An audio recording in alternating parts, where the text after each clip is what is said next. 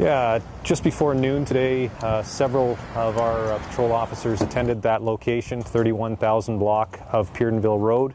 Reports from a business that one of the employees was rather agitated and was essentially destroying property with a baseball bat. Upon arrival, we attempted to engage and speak with the individual.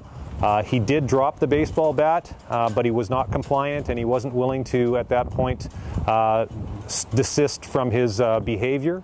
It appears that in the destruction and the damage to property, he may have cut himself. For the moment, we have enough information to proceed with a recommended charge of mischief, but clearly there might be some other issues at play here, and certainly we want to not only help the business but help this individual. Pretty significant amount of damage, a lot of glass damage. The business itself incurred a fair amount, but also vehicles that were parked in proximity to the business. In the larger scheme of things, obviously we hope that we can help and intervene to help this man.